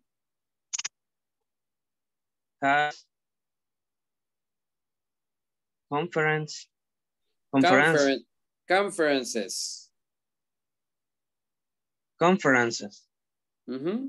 Very good. I never get late to work. Very good, Jonathan. Good job. Excelente. Good job. ¿Alguien más quiere practicar leyendo estas oraciones? Anybody wants to practice reading these sentences? No? Okay, let me try it. Okay, go ahead, Jose, please. I always get up at 5 o'clock. He usually drives to work. She normally checks her email. I often have breakfast at work. Okay. She sometimes uses the microwave. Sometimes. Sometimes, okay. I occasionally work overtime. We seldom take calls at work. Okay. He rarely has conferences. I never get late to work. Okay, very good. Excellent. Good job, Jose. Excellent reading. Very good. Thank you, Jonathan and Jose for the reading. Okay, let me call roll again and see who is still logged in. Just a second so I can, let's see. Okay. Abigail Mejia Mendoza. Present, teacher. Okay. Thank you. Alison Guadalupe Marroquín Tovar. Present. Thank you. Andrea Amalia Garcia Romero. Present, teacher. Thank you. Andrea Maria Cruz. Present. Thank you. Andrea y no me participó, ¿verdad? Sí, armé una oración de los pájaros en la toma. No, en la lectura no me participó. Pero aquí estoy, no me funciona la cámara ahorita. Ok. Daniela Beatriz Vázquez Ángel. Esmeralda del Carmen Ayala Beltrán. Present, teacher. Thank you. Tampoco me participó. En la lectura anterior, sí, teacher. Esmeralda del Carmen Ayala Beltrán. Esmeralda con Michelle, ¿sí? Yes. Sí. Yes. I'm sorry. Es otra persona. Ok. Gabriela Beatriz Moreno Ventura. Present, teacher. Gabriela. Déjeme ver. Usted sí no me participó. Gabriela. Ok. Jonathan Alexis Alfaro Beltrán. Present. Jonathan sí me participó 2 veces. José Ezequiel Guzmán. Presente, teacher. Yes, 2 veces. Thank you. En Kenia, Elizabeth Rodríguez Zelaya. Present, teacher. Kenia, no me participó. En la lectura no, pero si quiere la puedo decir con Andrea. Ok. Vamos a ver si tenemos tiempo. Very good. Andrea no participó tampoco, ¿verdad? Ok. Lady Participé, pero no en la lectura. Sí. ¿Me participó, Andrea? Sí, armé una oración con los pájaros en el patio trasero. Sí, pero en la lectura no me participó, ¿verdad? Se me fue. Tenía apagada la cámara. Pero porque no nos toma en cuenta, aunque no tengamos la cámara en esta ocasión, a mí no me funciona, pero no significa que no esté acá. Sí, entonces lo que necesito, porque el trato es que usted va a tener la cámara encendida las 2 horas. Y si yo no la veo encendida, no sé si está ahí o no está ahí. No está ahí, entonces avíseme, teacher, aquí estoy. Cuando esté llamando a las personas para su participación. Ok, así. Yo incluso estaba esperando que me dijera porque como los estaba llamando usted así como... Los que tienen los que tienen la cámara prendida. Wow. Ajá, No entonces, sabía. ok. Kenia Elizabeth Rodríguez Zelaya. Yes, present, teacher. Thank you. And Lady Xiomara Chicas. Present, teacher. Thank you. Maritza Yanira Hernández. Present, teacher. Thank you. Maybe Marvel Rodríguez. ¿No está? Ok. Paola Stephanie Mejía Hernández. Present, teacher. Thank you. Rafael Gerardo Magaña. No, ok. Rebeca Guadalupe Guillón Mendoza. Present. Thank you. Rebeca Guadalupe. Sí, con Silvia Hernández, ¿verdad? Yes. Sí. Roxana Lisette Vega Campos. Y, Sofía Stephanie Portillo.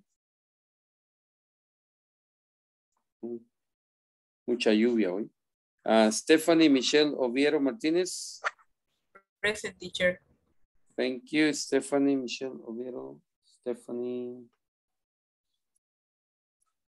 Usted es Paola Stephanie, ¿no? ¿Verdad? No, yo soy, I am Michelle Oviedo. No me participó. Michelle Oviedo con Esmeralda. Yes. Yes. Michelle Oviedo, sí. Ok. Y Wendy Selenia Alvarado.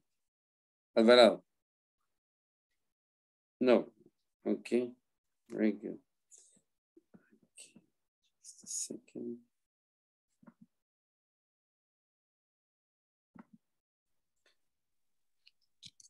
Teacher, no me mencionó a mí, aquí estoy.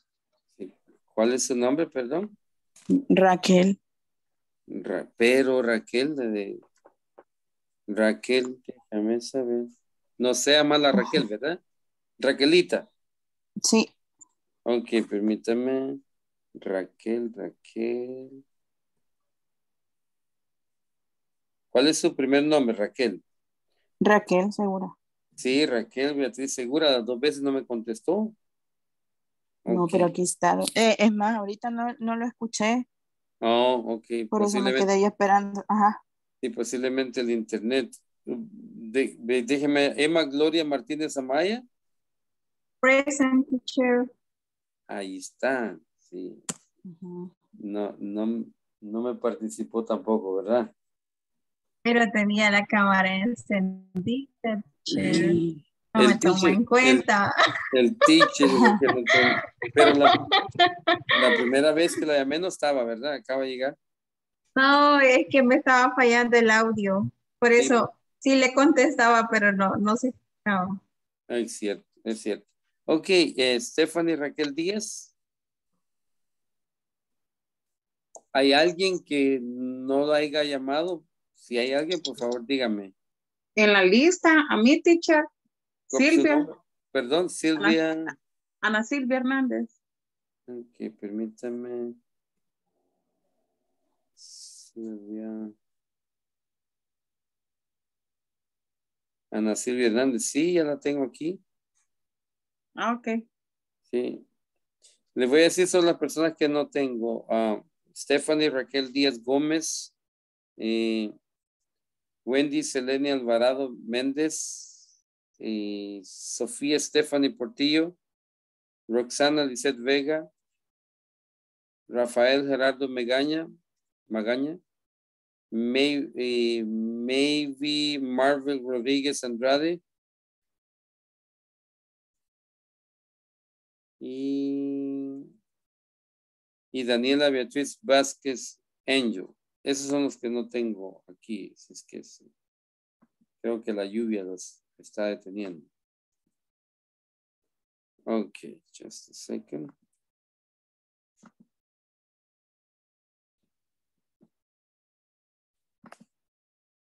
Ok, very good. Entonces, hemos llegado al final. Acuérdense que hoy le toca quedarse. ¿Ya saben a quién le toca o les digo a quién le toca?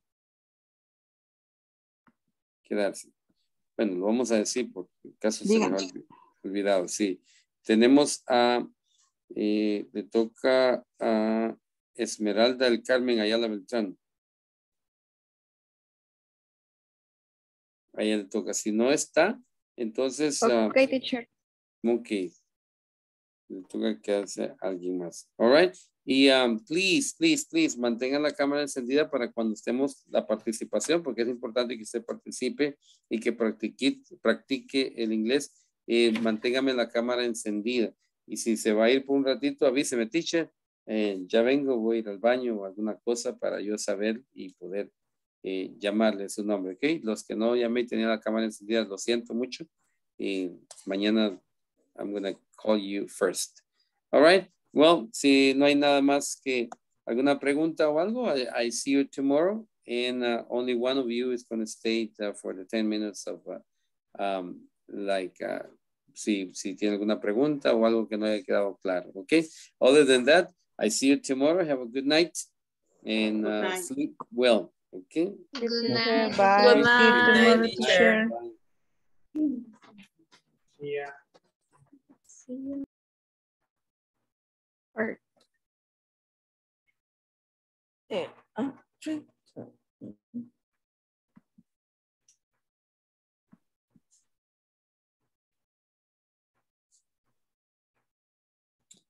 Ok, sí, tenemos a Roxana Lisette Vega Campos y maybe Marvel.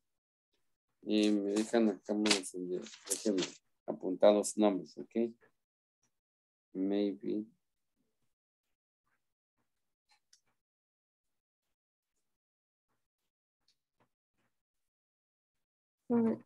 there are 3 sentences of patterns.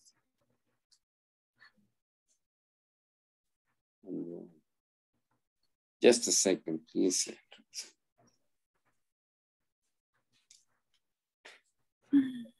So, tell me, dígame, ¿hay algo que no le haya quedado claro o algo que... Teacher, no sé si me podría repetir, porque el día de hoy el internet me estuvo fallando, entonces la mayoría del tiempo lo escuché como entrecortado, por referente a los there are 3 sentences patterns. Los patterns, Yes. Ok, sí, ajá. Tenemos 3 patterns, dijimos. Voy a borrar esto para no confundirla. Y esas patterns son importantes porque así podemos reconocer nosotros el uso de frecuencia.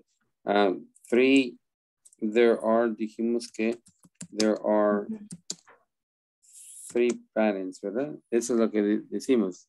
Yes. 3 sentences pattern of frequency, dijimos, of adverbs of frequency.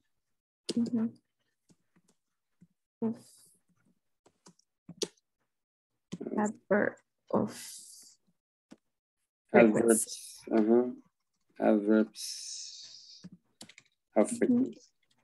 The first one, el first one dijimos que es el verbo to be. Verb to be. Plus, usamos el adverb. El adverb. Sí, acuérdense, siempre que va a haber un verbo to be, después del verbo to be va el adverb. Entonces, al menos que haya otro verbo, entonces va en medio de esos dos verbos. Y dijimos que Silvia, vamos a ver, maybe, vamos a poner maybe, el ejemplo de ella. Maybe is never in class. ¿Ya? Entonces aquí never es el adverb de frequency y el is sería el verb to be. Ese sería la primer pattern. El segundo pattern dijimos que era donde va el adverb plus el verb. El adverb. El verb. Adverb plus verb. Y decimos we usually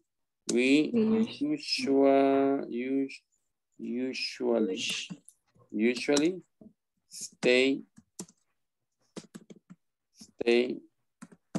10 minutes after class. Yeah. Entonces, usually es el adverb y el verb es stay. Stay. Stay. We usually stay 10 minutes after class. Eso es, usualmente nos quedamos, ¿verdad? 10 minutos después de la clase. Eso sería la second pattern. Y el third pattern, que es el más fácil, es donde tenemos el verb. El verb. Yes, plus adverb. Adverb. Yes, plus el verb. Este sería el main verb. El main verb. Ah, ok. Main verb, yes. Main verb. Main verb, sí. Y ese es donde dijimos que poníamos you are always looking at your phone o you are always you are always studying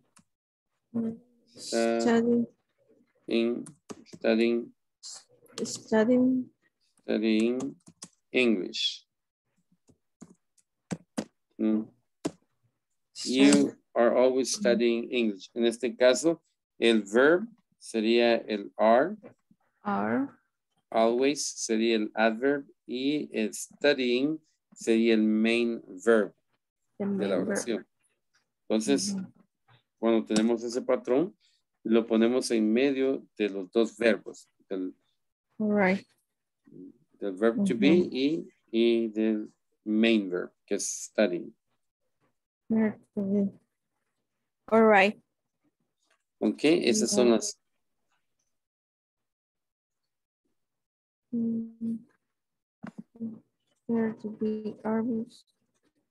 Ok, teacher.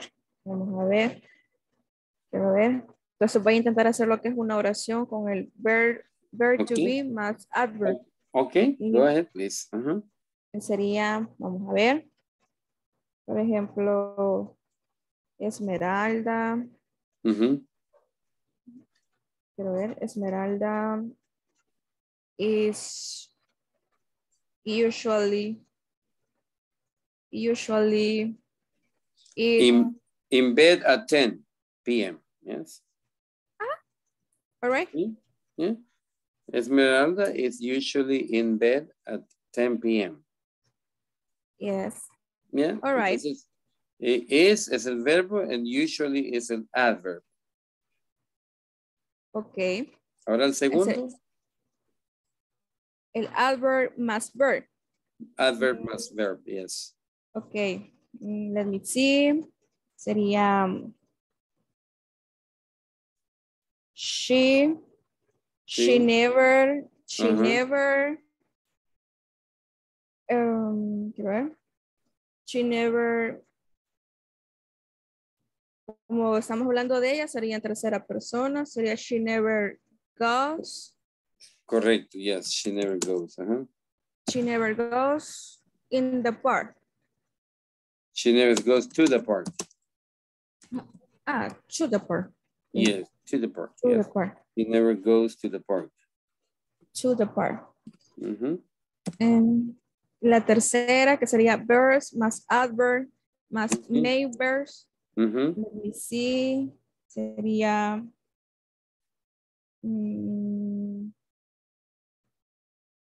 quiero ver.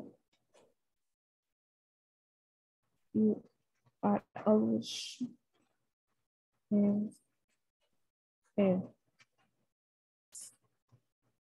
you are Okay. You are sometime. You are sometime. Quiero ver. Take a shower. Taking. Taking. Sí. Estamos hablando. A shower. A shower. Yes. You are sometimes taking a shower. Yes. A shower. In the afternoon. Okay. Afternoon. Yes. Yes. You are sometimes taking the shower in the afternoon. Afternoon. It's okay? Okay. Yes. Perfect. Yes. Excellent. You're great. Thanks. Very good. And I'm sorry for the internet. I'm sorry that it was cutting it off and you wouldn't hear that. Okay. So, but yes, you have understood the 3 structures of the sentence. So congratulations. Thank you, teacher. All right. Thank you for your time and have a good night. I see you tomorrow in class. See you tomorrow, teacher.